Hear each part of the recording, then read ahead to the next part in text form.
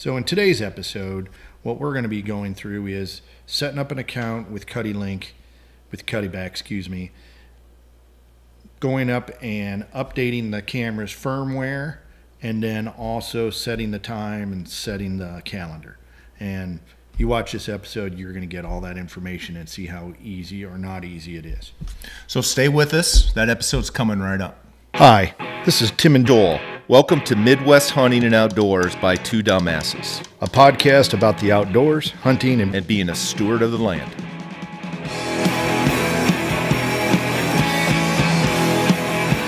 Welcome to Midwest Hunting and Outdoors by Two Dumbasses. This is Season 3, Episode 4.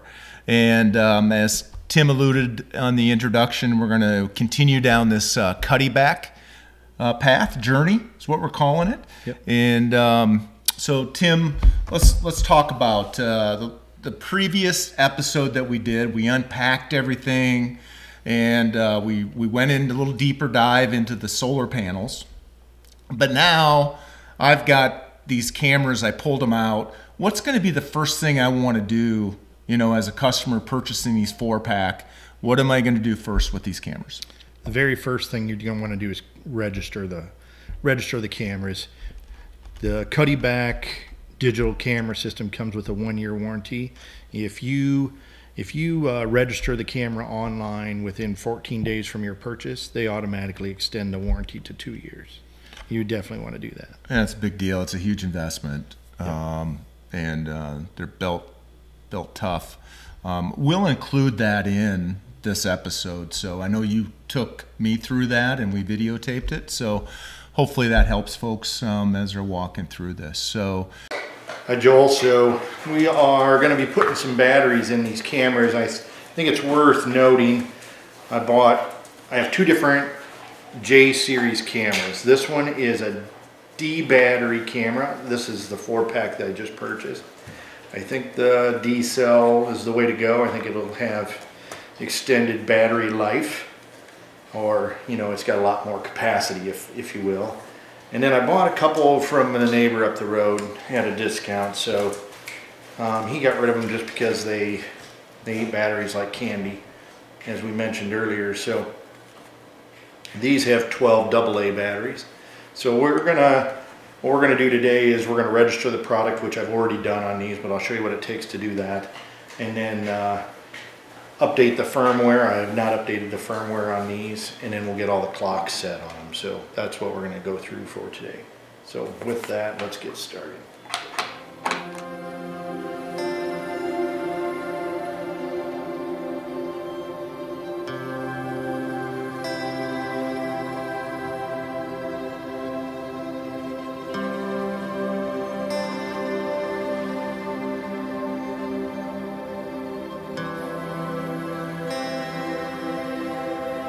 Go out to cuddeback.com, and then when it comes to up here in this right hand corner, you see login, and you don't have an account, so you put in register as a new user.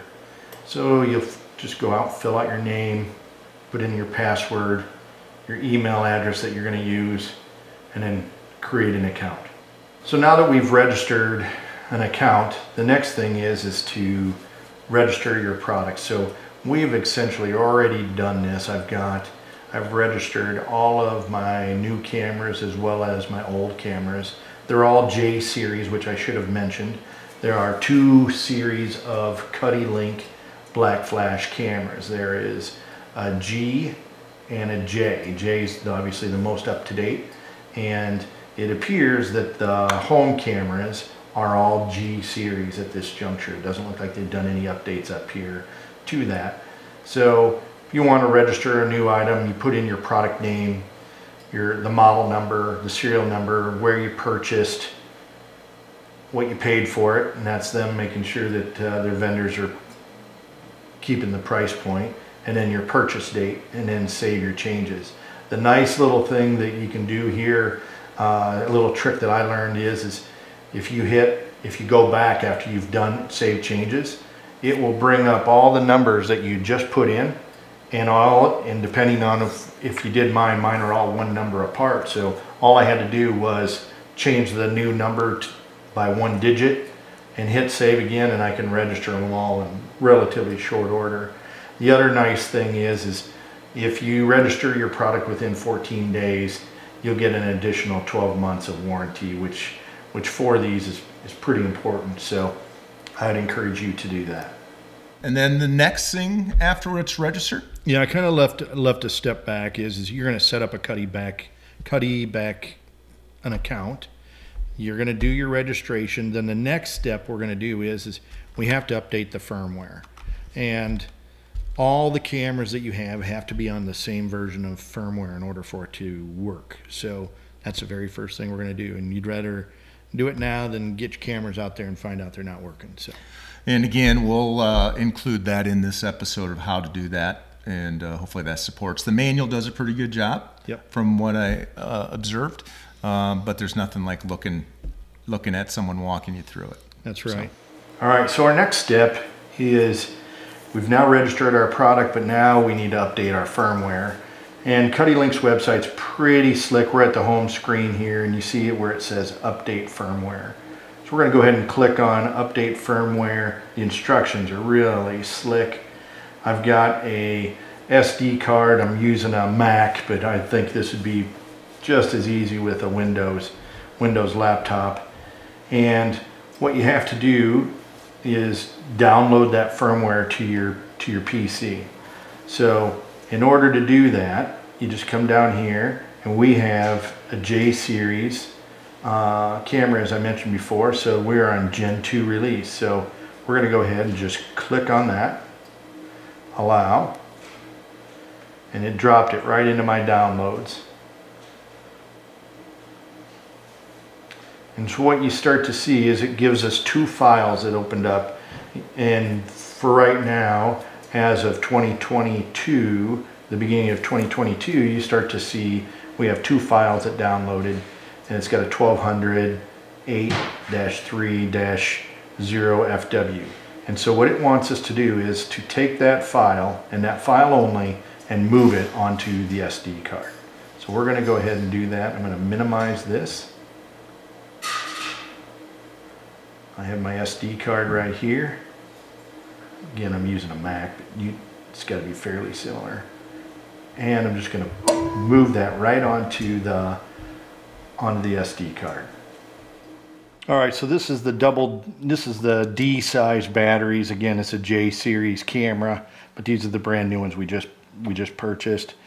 So usually what it'll say is it'll say welcome as soon as you put your batteries in, and then what you do is you toggle this until you get to commands. So we're at commands, and once we're at commands, then we go down to more, and we keep going to there until we get to FW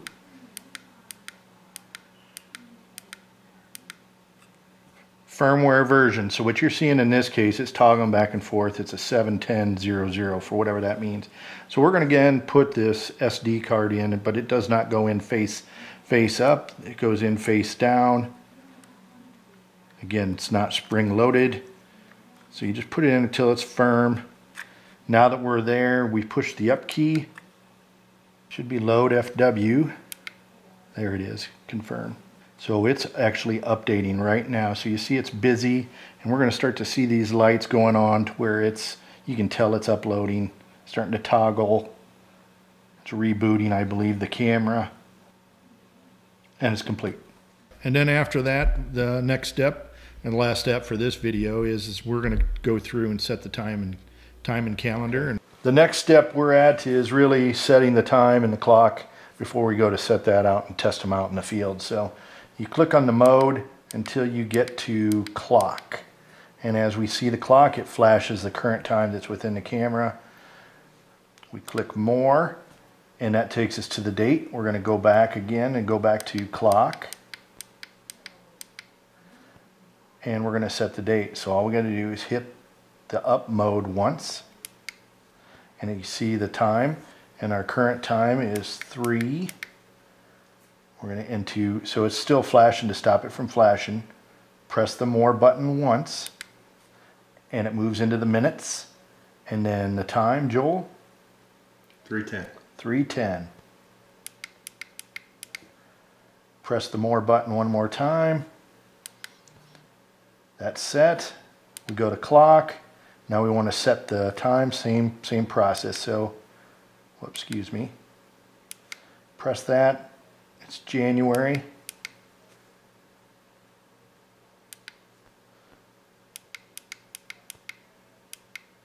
/12/22.